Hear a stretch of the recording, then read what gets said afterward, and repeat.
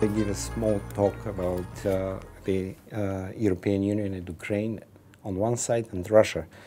Standoff, its background, its current status and what to be expected.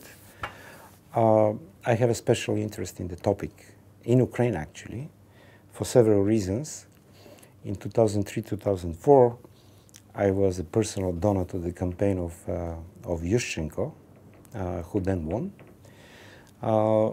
Since then, or a couple of years earlier, I sit on the advisory board of one of the largest European think tanks, especially powerful in this region. This is the Case Institute in Warsaw, with chapters in some of the countries, including Ukraine, of the former Soviet Union.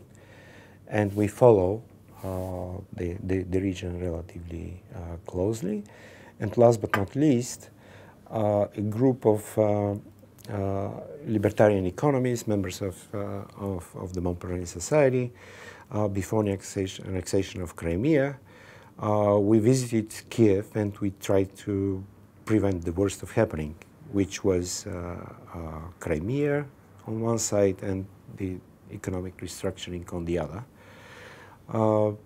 One of the persons who led the group and whom we left in Kiev as an advisor to President Petroshenko was Kacha Benduchidze, a Georgian reformer, a billionaire himself, who quit the job in order to advise first Georgia reforms and then Ukraine.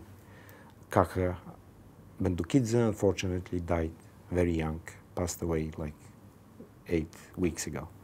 So now we are trying, the same group of people, we are trying, to put some rationale back into the government policies of Ukraine, but it's not easy, mostly because of the standoff with Russia, because of the situation on the eastern part of the country.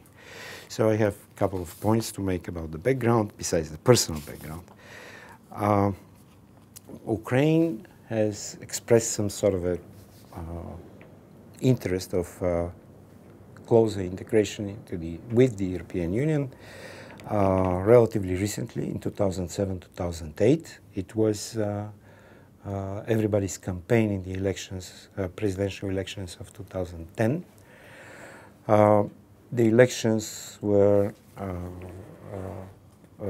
basically with an outcome which put the pro-Russian party in place. But because of the pre-electoral promises, the President Yanukovych kept the EU track. So at some point I will compare the Russian and the EU programs for Ukraine as they were launched or designed in 2013, because the conflict between these two programs is very important, for understanding of the current situation. Another thing which is important to know about the background of the current standoff is President Putin's personal involvement in the Ukrainian affairs.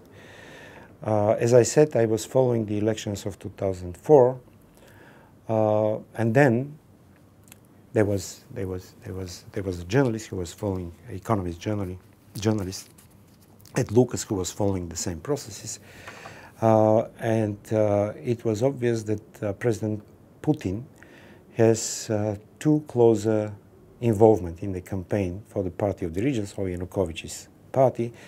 In the period of like 16 months, he visited Ukraine 19 times and openly campaigned in favor of Yanukovych. Obviously, 10 years ago, we have a situation of another head of state of a neighboring country personally involved in some sort of a political stakes of the country itself, Ukraine.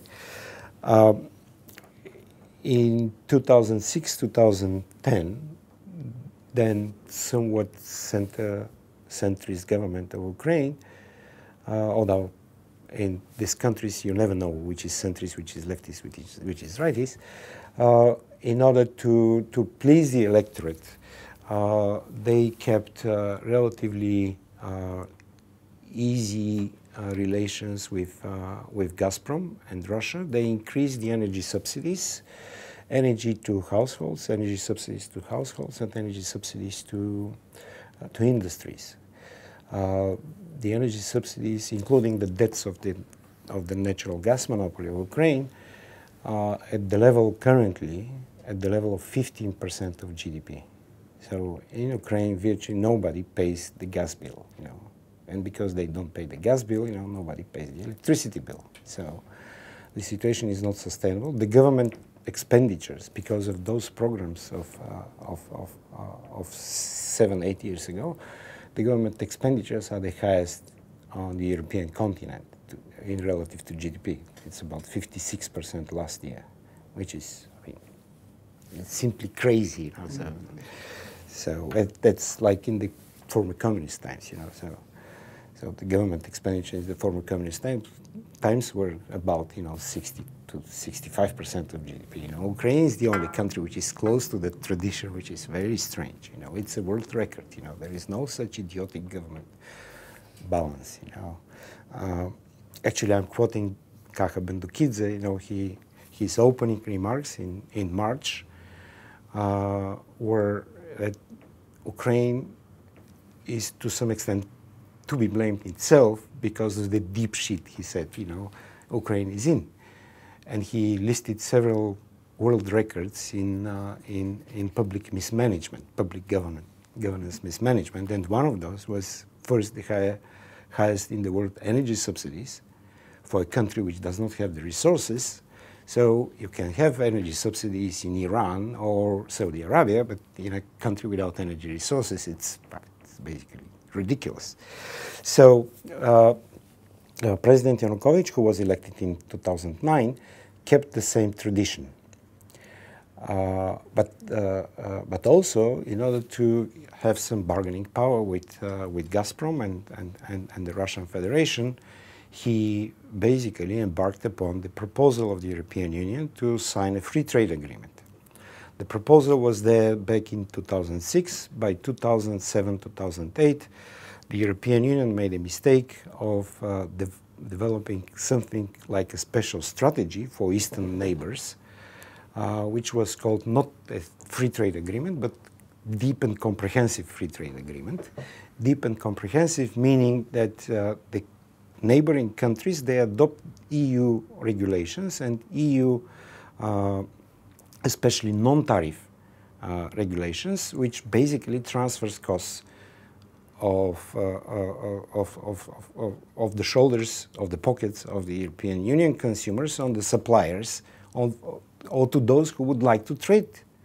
So this led to relatively high terms of trade, you know, for any Ukrainian exporter who would like to trade with the European Union. And then they were sort of squeezed between, you know, Russia loose proposals, you know, for custom union and relatively high costs of trade with the European Union. So the European Union was quite inflexible in, besides the comments many people in Europe made on this, whatever, not very sound and reasonable policy vis-a-vis Eastern neighbors, because then Eastern neighbors are forcefully attached to different trade options, forcefully because they themselves would prefer, be this a factory in Eastern Ukraine, Lugansk, for example, or a factory in Western Ukraine, they would prefer trading with the European Union because the consumption is much more sophisticated and the revenue you may gain, you know, from trade with a richer partner is much more important than trading with a poor partner. You know, basically everybody understands that trading with poor, you become basically okay, but probably poorer, you know, down the road. When you trade with the richer partner, down the road you become richer. So, and it was the story of Eastern Europe, which the European Union, which by the way makes sense only as a free trade agreement. So, and this is the only policy the European Union can enforce. So no other policy, be this in the foreign affairs area or regulations or monetary, you know, it's very difficult for the European Union to come to some sort of a conclusion on something. So, but free trade or the so-called common market, is one of the hallmarks of the European Union. It's something good which the European Union is doing, you know, for the member states. Of course, you know, there are lots of question marks about tariff and non-tariff barriers for non-members of the Union, but that's a separate topic. That in this particular case, vis-à-vis Ukraine, the problem was that it basically left Ukraine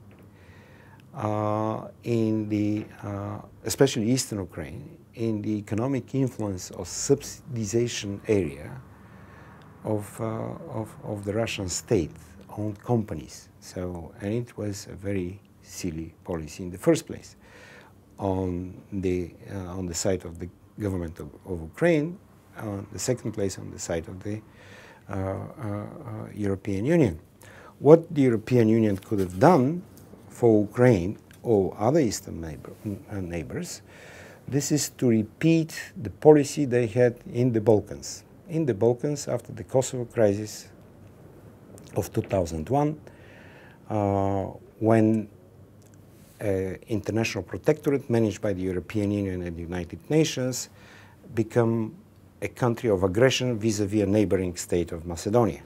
So then everybody realized that it's better to trade than to fight, and for this reason the European Union unilaterally liberalized its trade with the so-called Western Balkans, which is mostly ex-Yugoslavia plus Albania, up to 97, 98% even. Of course, these 2% are also important because these were agriculture and wine products, some fish in Croatia, you know, which was the basic export capacity of these countries. But anyway, you know, 98% unilateral liberalization on everything, you know, was a considerable boost for those economies, and some of them were not even touched by the global crisis of 2008. And the second thing the European Union did for the stabilization of the Western Balkans, or ex-Yugoslavia, was to lift the visa regime for ex-Yugoslavs and Albanians. Why it is important and why it is a reasonable policy vis-à-vis eastern neighbors, and Ukraine in particular, it's very obvious. Lifting a visa requirements does not necessarily mean that all Ukrainians will basically go immediately to the European Union, because you have travel costs, you have, you know, family business, you know, it's not that easy to move around. But what would have been the sense, and it's very similar to the Western Balkans, Ukrainians would have felt that the European Union treats them differently from the Russians. And second, that they have a prospect. You know, it might be simple stuff like sending your kids to study in Germany or somewhere else, or it might be just tourism business, you know, but it's important that you have this perspective, you know, that you sort of, your future belongs, you know, to something different than Russia. And with trade, it's equally important, and I believe it would have been possible to liberalize 100%, not 97 or 98%, because the current level of European Union trade liberalization vis-à-vis Ukraine is 72%, and it's relatively high. But what is not included, these are the industrial, some of the industrial and some of the agriculture products. Vis-à-vis agriculture products, Ukraine already committed to fit the so-called deep and comprehensive free trade agreement requirements, which basically meant that, you know, Ukrainian pork cannot enter the European Union just overnight. You know, when you liberalize, you should stick, you know, to some of the procedures on the non-tariff barriers side. But what was important was that unilateral trade liberalization would have shown the prospect for the industrial complex and entrepreneurs of Ukraine that they can have new markets. And if a factory in Lugansk, for example, this is eastern Ukraine, they have now in Lugansk People Republic and that sort of stuff.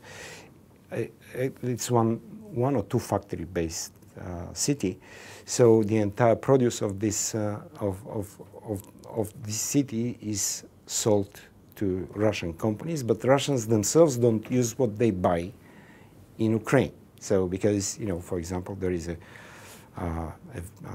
train wagon factory, so it's bought by the Russian railways, and Russian railways just recycles them. You know, it's scrap. You know, they buy scrap actually. So. So Russians themselves are sort of stuck into some this stupid old contracts. You know, the Ukrainians themselves don't have an option, you know, to reschedule operations of their enterprises and that sort of stuff, and, you know, focus on high-end markets. So at the end of the day, you know, they are victims of some sort of a artificial trade situation. So anyway, the European Union realized that they can do something on the trade side only after mid-March last year, actually, you know, 2 days before the annexation of Crimea. So, and their policy was relatively stupid because of the following reason. So they announced the program, President Barroso announced the program of half a billion trade liberalization, which was to be calculated on an annual basis. So you start on 1st of January, you restructure your operations, you sign contracts to export something to the European Union, but it's a real-time calculation. So Ukrainian enterprises export, you know, half a billion. They typically export like 6-7 billion to the euros to the European Union. They export half a billion, and then, you know, the liberalization window is closed. So which is costly for those who did not make it in real time. So everybody would have calculated the cost of risks and that sort of stuff, you know, for this, and it would have been very difficult to handle, you know, which basically requires not only European customs to work okay, but also the Ukrainian customs to work okay. So this did not happen. So what happened afterwards is basically known to everyone. The annexation of Crimea led to sort of consolidation of the public opinion in Ukraine. In the eastern provinces, more towards Russia. In the rest of the countries, more towards the European Union.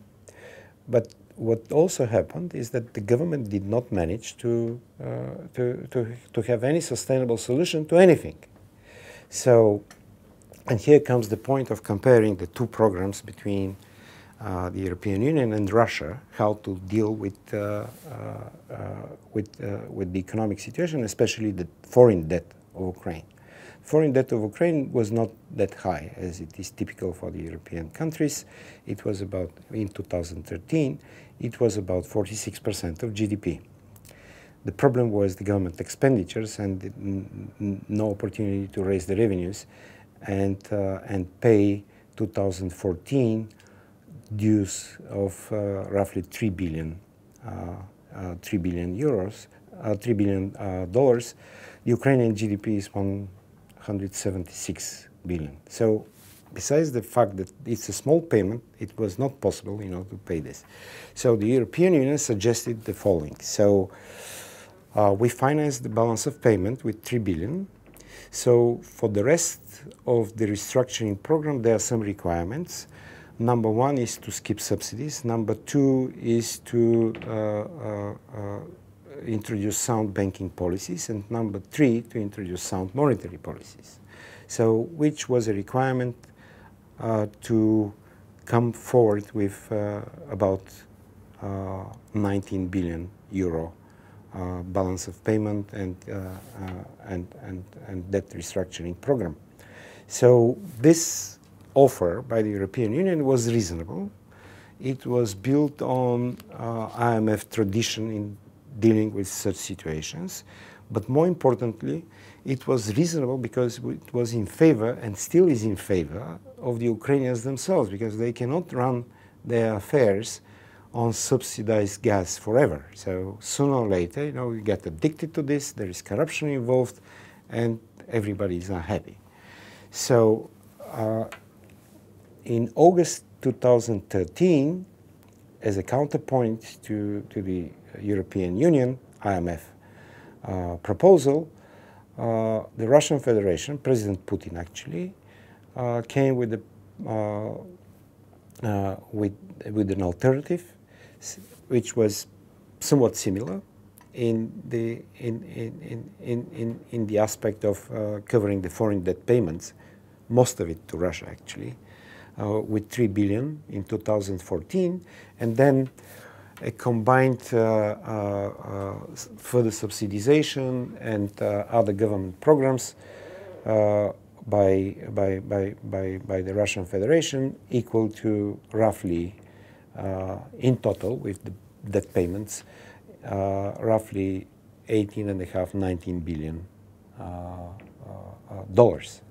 So the trick here was that no condition of the Russian program meant, further dependency of Ukraine and Ukrainian enterprises on Russia, and down the road it could have led to some sort of Belarusian scenario. Russia was subsidizing energy prices of Belarus for about 10 years. So it was subsidizing different trade deals between Belarusian enterprises and Russia. At the end of the day, Belarus was not able to pay the debts, and overnight, or in a period of like 6-7 months, in 2011, 2012, the balance of payment support, Russian balance of payment support for Belarus was converted into equity, and now Russian companies control roughly 45-46% of the assets of the Belarusian economy. Of course, if everybody agrees with this, there is no political problem. In Ukraine, the situation was just the opposite. Those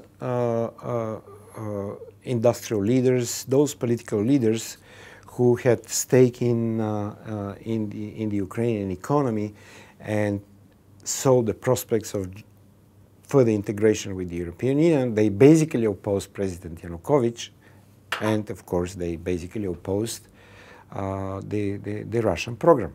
And they financed, the street insurgencies. There was no secret about who is backing the people on the street.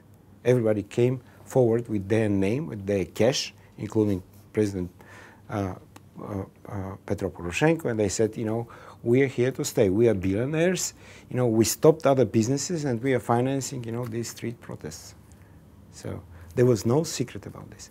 So, but here comes, the next, whatever, circle of the spiral.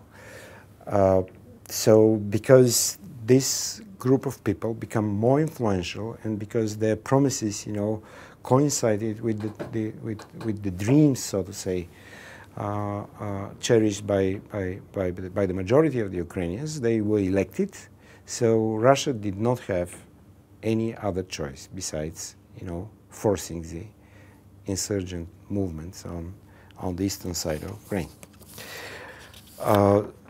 What is the current situation? It's basically much worse than it used to be, because of the fact that there is a combination of Russia resolve to sustain the efforts of supporting insurgents of the eastern Ukraine, because of the fact that this support is important. I can explain if you have questions why it's successful. But it's successful, and Russia already controls the basic territorial and communication infrastructure of eastern Ukraine, which is important for them because it provides for infrastructure link to Crimea. Otherwise, they risk, leaving Crimea without supplies of everything, including goods, including electricity. but it's a military view on the problem, on the communications between Russian mainland and Crimea. Ukrainians themselves, they had never had the idea of blocking, these supplies, because the business of infrastructure links and the business of electricity and other supplies is such that nobody has an interest of leaving, big chunk of the market just in this situation, just not being serviced, because they would have been paid otherwise. So, but Russians, they have this military approach to the problem, which is very rare. I think this is in the northern hemisphere. This is the only, probably, besides North Korea, the only country which has this military approach, to international affairs.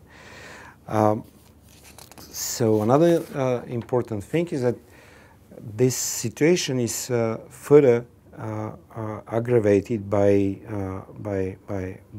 difficulties of the Russian economy, which come from several sources. They're visible now, but they're there to stay, for probably already at least 4 years. And this is the prospect of lower prices on petrol, wrong calculations of the government expenditures and the annual budget for 2014 and 2015, because the budget was calculated at the level of roughly $100 a barrel. So now you have, like 60. And, it's obviously a challenge, for the Russians themselves. The second thing which was in making, it was the challenge for the Russian export of oil and gas to big consumers like the European Union. So the European Union consumes 10 times more Russian gas and energy resources than China after the completion of the Gazprom-China contract in 2030. So then, if everything's normal, which is quite subject to question, if everything's normal, China will consume like 30 billion cubic meters per annum, which is basically, 1/5 of the current European consumption. So the next trading partner for Russia is Turkey, which is at the moment 8% of the European consumption. So the Russians themselves, they don't have an option. But they were sufficiently unreasonable to try to avoid Ukraine and created additional problems with the European Union. They launched the so-called South Stream project, which is a pipeline coming, under the Black Sea through 6 countries and supplying, gas to Europe. But the European Union law requires that any third party has an access to the infrastructure because of the common market, because of the competition and that sort of stuff. Russians believed that the European law will not apply to Gazprom pipeline, which basically left Russia, with further, they spent probably 10 billion on constructing this pipeline, and it was obvious, from day one, from 2008. It was part of the problem, to put Ukraine on its knees. Although they are not able to do anything about Crimea and eastern Ukraine, they cannot allow themselves, living, the European industries with limited gas supplies.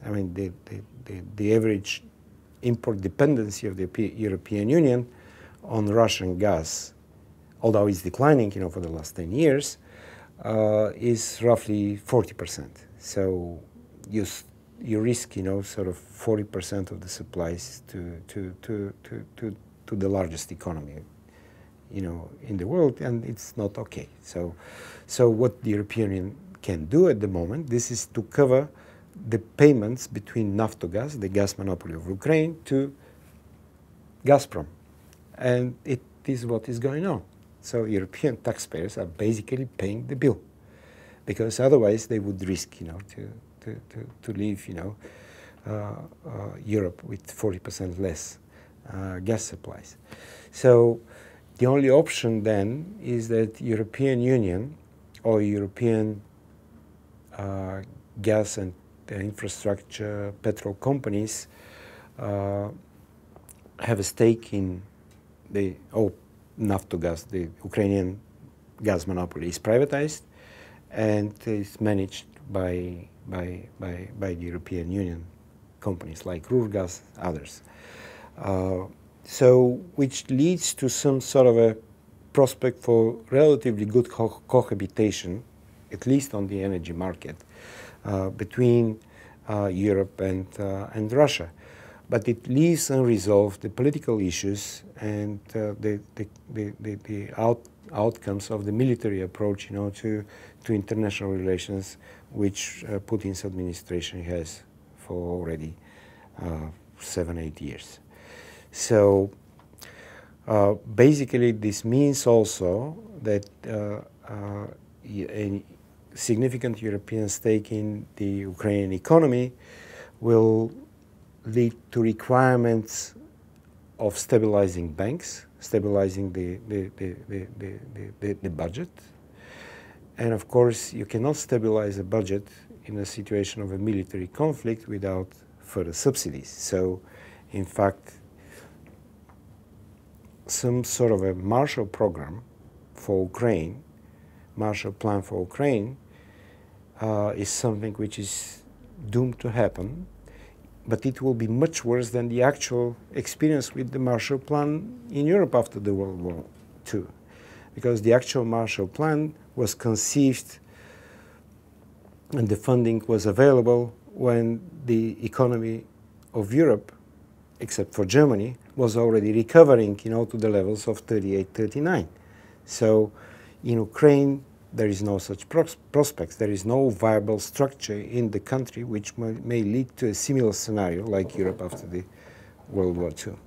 So which basically means that instead of the 19 billion original program, which was reasonable, as I said, and made sense, for everyone, including the Ukrainians, will cost much more, probably twice more or even more in this situation, because the political issue is to stay there, and instability of the Russian economy is to stay there for an additional period of probably 2 to 3 years.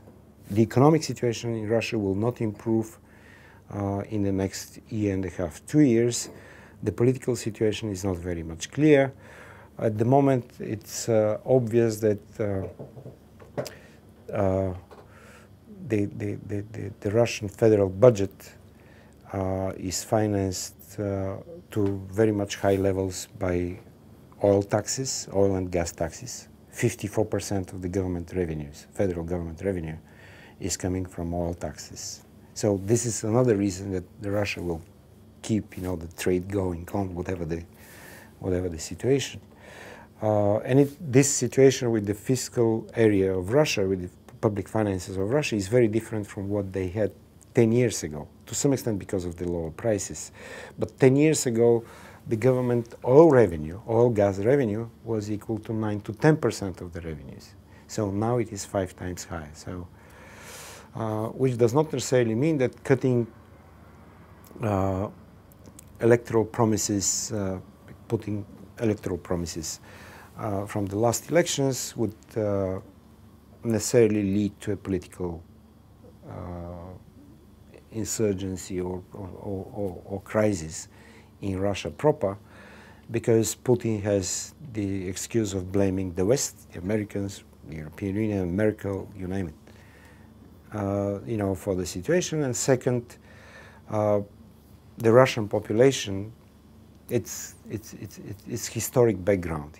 They know 2 and 200. So when they have 200, they believe that sooner or later they will live on 2.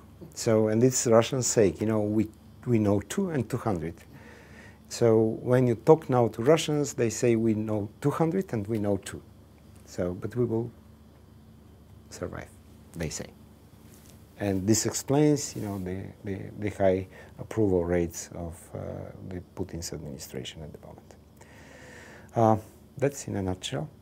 I went a bit over my 20, 30 minutes, but I would be happy to answer questions. Are Western sanctions having any effect on Russia? Yes. Yes, mostly because, I mean, there are two major venues of that impact. Number one, these are individuals who have been challenged in their own business relations, in their prospects, of their traveling. So who was affected? These are friends of Putin, personal friends of Putin, with whom he shares, the interventionist, whatever, way of doing politics in Russia. And number two, which is important, this is the embargo on technology transfer. So without a technology, Russians cannot exploit neither Caspian, nor Tumen, nor any of the new gas fields. Plus, they need supplies, for maintaining the existing infrastructure. So the existing contracts are not to be touched, because you don't have a retroactive force of the sanction. Most of the contracts are long-term, but at the same time, the new investment, the new exploration is challenged. So, of course, Russians did everything possible, to harm their own consumers, further when they imposed, reverse embargoes. But this reverse embargo is not very significant for the European exporters, because some of them have already found ways, to import or to export to Russia vis-a-vis Belarus or some other channels. And number two, they have the impact on them was somewhat mitigated by the global constellation, especially by the lowering prices on energy. Yeah. So does that mean that there are? And of course, you should know that Russia is a sort of important country, but its economy is twice smaller than Germany. Mm, yeah. 2.5 times smaller than Japan or France. So it's actually comparable to Australian economy. But Australia with 24 million people produces, basically as much as Russia with 140 million, and lots of space, and lots of energy resources. Sure. So if you look at the trade figures, the Russian-European Union trade volume is roughly 10% of the total. So what is affected, is less than 1%, the agriculture exports. So the impact is much heavier on Russia rather than the European Union, although you have different challenges on the European Union, especially agriculture enterprises as well. Mm. Agriculture and fishery. Yeah. Well, it looks like from that the West will have very little to undermine its resolution to maintain the sanctions. And yeah. What do you think the long-term consequences will be if that's the case in Russia?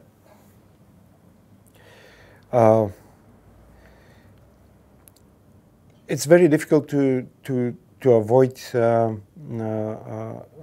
compliance with Australian, European Union, or North American regulations. If you're a company, for example, ExxonMobil or Chevron or whatever, or British Petroleum, it's virtually impossible not to comply with the law.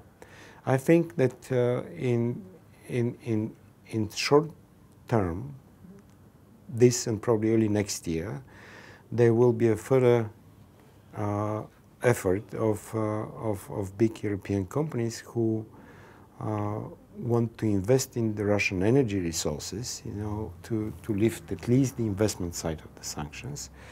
As to the European exporters of farm produce, agriculture products to Russia, I think the situation is already pretty comfortable for everyone, because they found, you know, all these channels I mentioned, and also for those who can claim losses, you know, there is a loss coverage program of the European Union. What do you think of the response? Part of the agriculture, whatever common agriculture policy is dedicated to that, and the common agriculture policy is 35% of the annual EU budget, which is roughly 130 billion euro. What do you think of Obama's response? Obama is pressing. Obviously, the recent agreement on nuclear cooperation between United States and India is further hampering, you know, the influence of Russia in the region. And of course, it's good, you know, for, I mean, this sort of businesses which depend on heavily regulated industries like nuclear, they are basically early flyers of some political change, and I believe, you know, the policy change there will be lesser and lesser Russian influence. So, and going back to the future question, there was a government think tank, Russian government think tank paper, what are the prospects for Russia in this situation, and they've mentioned three options. Option number one, Russia becomes a normal country and forgets this military approach to economic and international affairs. Number two, Russia becomes a backyard province of China in terms of economy. And number three, they're involved in some sort of a tricky combination of cold and warm wars on its own territory and with neighbors.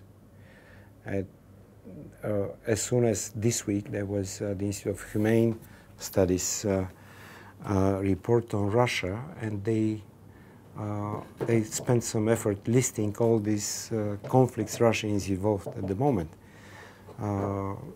It's in the list of sources, actually, and there are 13 such conflicts Russia is involved. You cannot handle too many of them.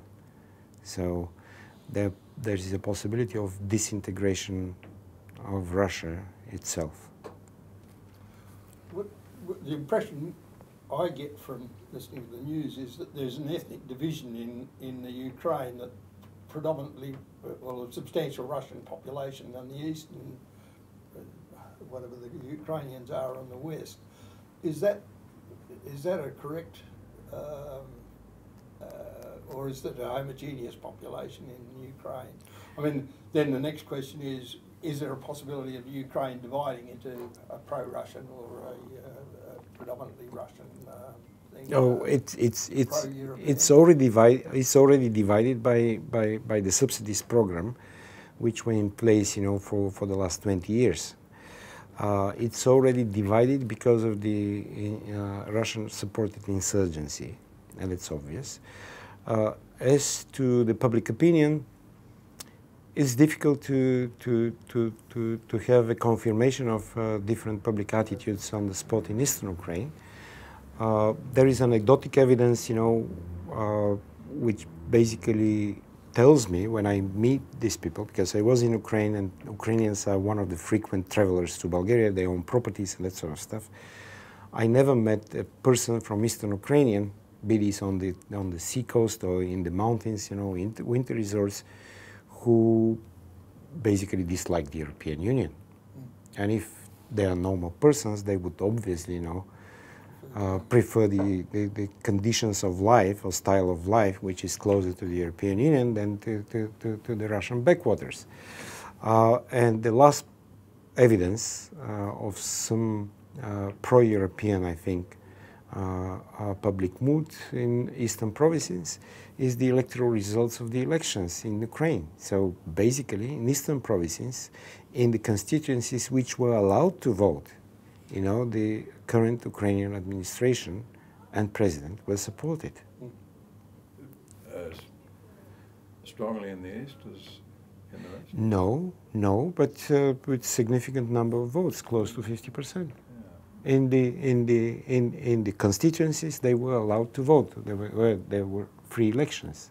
So in the constituencies, there were no free elections. You cannot tell. I mean, so there is no evidence. At the same time, I would like to mention that the so-called Russian speaking is no criteria. So all Ukrainians speak Russian. When we were there, this group of libertarian economists from around the globe, actually, in March, we were asked, those of us who knew Russian, to speak in Russian. And the entire conference, 1,000 people discussing the economic policies and Crimea prospects and that sort of stuff in March, everybody was speaking Russian. So is there in fact an identifiable Ukrainian population ethnic group? Yeah, you can judge by name, by family name. Okay. Yeah. Or what language do they speak as their first language? The families with Russian background, they speak first Russian, but they understand also Ukrainian. The Slav languages are much more closer one to another than, for example, Germanic languages or Anglo-Saxon languages. Mm-hmm. So, knowing Russian and Czech, I understand Polish, Ukrainian, Serbian, Macedonian, and virtually every Slav language.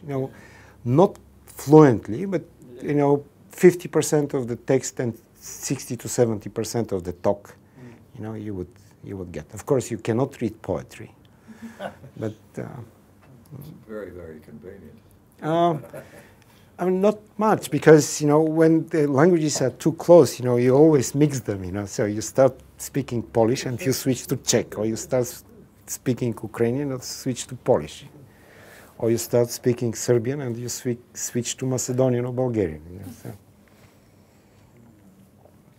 So to what extent do you think that this Russian military approach to economic affairs is going to impact the other countries in that region? The other countries. The most important here is, and it was a focused destructive impact on the Ukrainian army. So the Ukrainian army was first equipped only with Russian equipment. It was second-hand, much worse than the Russian army itself. And second, there were different programs which led to a corruption of the army. This is a Russian policy for centuries, actually. So they would like, to be involved in the conflict. They would first, corrupt the army. They were doing this in the Balkans, and from Bulgarian or Serbian or Romanian history, we have these examples, for ages. But what was happening actually between Yushchenko's victory of December 2004 and 2013, it was destruction of the morals in the army. And of course, support to chauvinistic, anti-Semitic, and Nazi parties in Ukraine itself. And Russians do this, with such parties in the rest of Eastern Europe, be this the Baltics or the Balkans. They do this. So there is an evidence of them doing this. So, in fact, if Ukrainians were ready to fight over Crimea, for example, they would have received some support, probably symbolic. If you have, NATO advisors, for example, in Crimea, it will be very difficult, to invade. Or if you have, exercises or advisors or trainers in eastern Ukraine, it will be difficult, to deal with financing, the insurgents, including the rockets and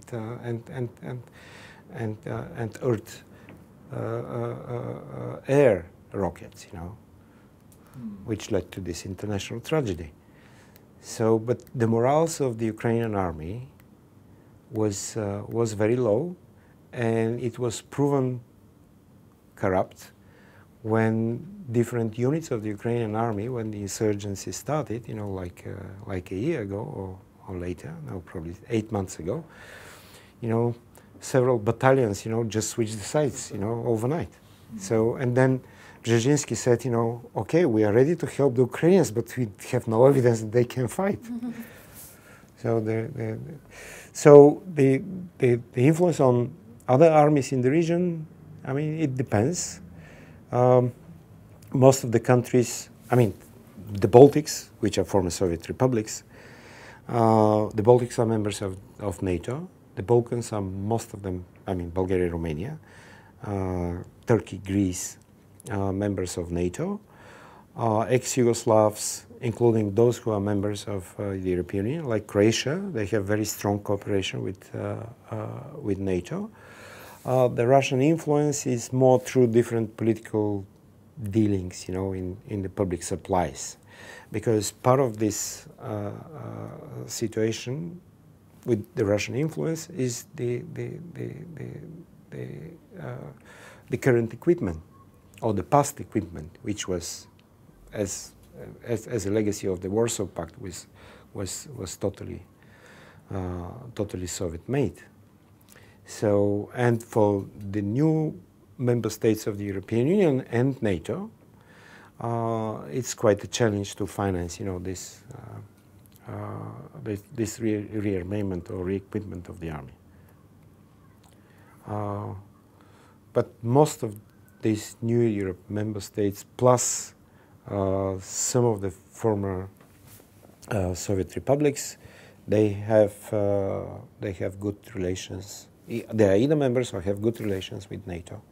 So the influence on the army of Armenia is stronger than on the army of Georgia. But the situation in Georgia is changing because of the change in the administration. So the current administration is much more pro-Russian than the previous one. So the same is the situation in Moldova. Moldova used to be pro-Russian, but now it's more pro-Western. So it will last until probably the next elections, and then you have something different. But also Moldovan situation is also much more complicated than, for example, Armenia, because they have Transnistria, which is, you know, some sort of a breakaway territory, you know, of Moldova, you know, which recognizes only the Russian ruble and the government in Moscow. To what extent do you think the economic weaknesses in Western Europe would impact that sort of the entire situation there between, say, Russia and Ukraine, but the other countries there as well? To what extent? Yeah. Oh, extent is something measurable. I cannot measure. I think there is a probability of a eventual good outcome of the situation, because for the Russians themselves it's not interesting, you know, continuing this forever. But on the other side, you know, you never know. It's very difficult to put an exact figure on the probability. So for this reason I was speaking of possibilities, not so much probabilities. But what exists is possible. So what existed is possible. So there were relatively good relations in the oil and gas infrastructure industries. There were relatively good trade relations. There were relatively good policy relations. So what existed is possible. What is... And less costly. What are the Bulgarian or mixed feelings or what? Bulgarians, they're sort of divided. I would have say, you know, probably 50-50, but they're divided more along the political lines, you know.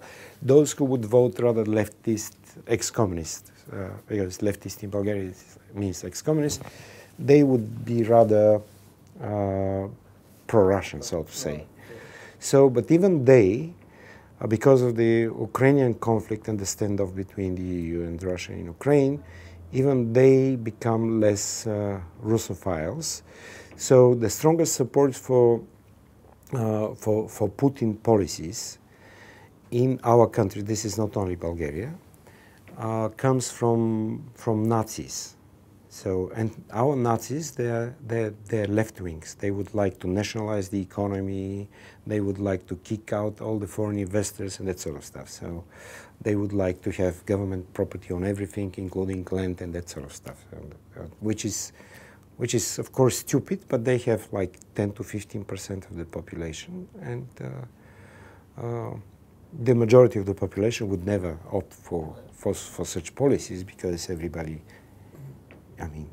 appreciates what was happening, in the last 25 years in our countries. But similar is the policies of the policies of Nazi parties in Ukraine or Slovakia, or to extreme Nazi, chauvinistic parties in Romania. So, and all of them have very close relations to United Russia, Putin's party. To Putin's party and the Moscow Patriarch. Would you say that Putin's been significantly weakened by this adventure? Domestically not. Domestically not. In terms of the population. In terms of friends, I think, he will be replaced by friends. Friends like that, you Yeah. need enemies. Yeah, so they will find another friend.